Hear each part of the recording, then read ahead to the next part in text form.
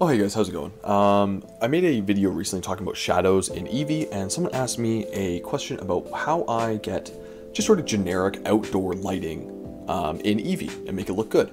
And I'm going to show you how I do that in a quick video here. If we just come over here to our actual world, this is the one that I'm using currently. It still needs some tweaking, but as you can see, it's also kind of complicated.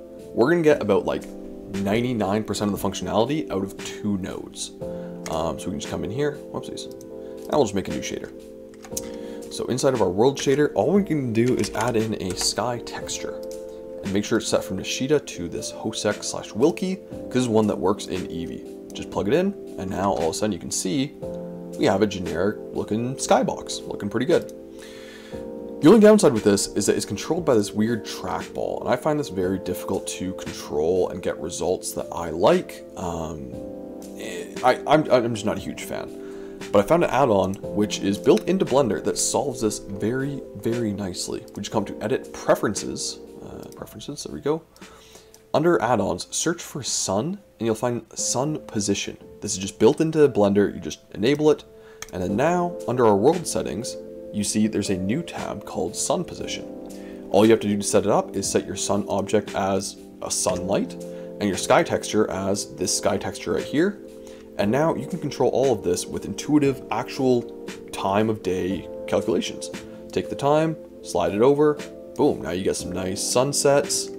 You can use a north offset to kind of like rotate it around, or you can even input real world latitude, longitude coordinates and get kind of real world positioning of the light, which is pretty cool if you're doing any sort of real world renders.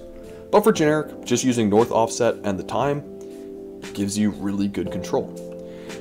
Now, one downside, as you can probably see here, is we don't actually have a sun in the sky. Now, there's a bit of a bummer, but it's not that big of a deal because most of the time you'll be having it at 12 o'clock.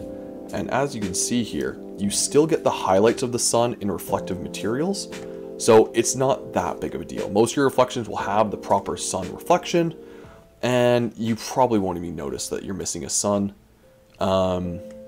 And you can add that back in. If we come to my kind of more complicated one, you see I have kind of more correct lighting and shadows, as well as an actual sun in the sky that changes as it goes up and down. So I can make a tutorial on how I made this one. If you'd like, it requires a lot of drivers and controls. If we look over here under the light, I also use a very nice add-on called Black Body Temperature, which I also recommend. But for 90% of this, you can just use this shader right here with literally 2 nodes. If you want, you can add in a hue saturation just to kind of bump up the colors a little bit. And yeah, you have about 90% of the control. So yeah, I hope this helped. So I hope that helped, and let me know if you want a tutorial on how to make this more complicated sky texture. But for the most part, thanks for watching. Please like and subscribe, and yeah, I'll see you later.